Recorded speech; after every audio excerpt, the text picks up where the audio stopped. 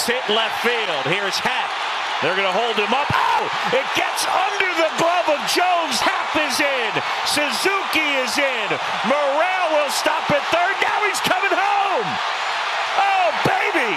So the crazy thing about baseball is that it's one sport where major leaguers can look like little leaguers. And this is one of those times. We've got runners on first and second. It's Rockies versus Cubs.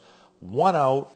And we get a line drive to left field. Here comes the runner. He's going to round third. He's going to get held up here by the third base coach right there. But the ball goes under Jones's glove. And it's going to head all the way to the wall. So Jones tracks it down. At this point, now 2 runners have scored. He's going to pick the ball up. He's going to throw the ball in. Now, we have a tandem relay. This happens when a ball goes over an outfielder's head, into the corner sometimes. When we know that the batter runner automatically has a double, we're going to send 2 cutoff men out there.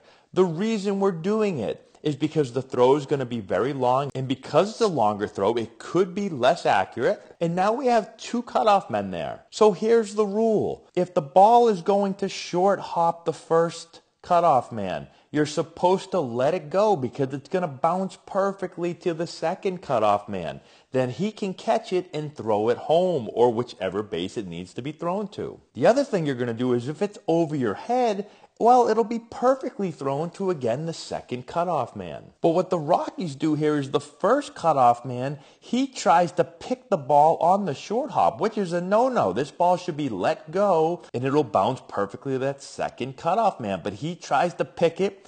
It hits him in the shin and ricochets over here. And not only that, if we back up here, this throw's coming from so far away, all this cutoff man has to do is move his feet. Why are his feet stuck in the mud this whole time? Read the throw. It's going to be a little short. Just step out and catch the ball in the air. We're always telling our infielders, catch the ball in the air when possible. This is such a long throw. He had plenty of time to step up, but he doesn't. He sits there, and now he tries to pick it. So he messed up by not reading the ball and catching it in the air. And then the second mess up was trying to pick a short hop instead of letting it bounce so that it goes right to the second cutoff man. So he pulls a Marty Brodeur, kick save and a beauty. Ball bounces over here. Now the second cutoff man has to run over, pick it up, and he's got no chance. He's just going to whirl and throw it. And because it's the Rockies and they're struggling this season, well, they struggle pretty much every season, he's going to throw it 30 feet wide of the catcher, who's going to slide to catch it. He's going to miss it. The pitcher said, what am I even backing up for? It doesn't matter. We've already had 16 runners score on this play, so I'll just stand here and the ball's going to hit off the wall.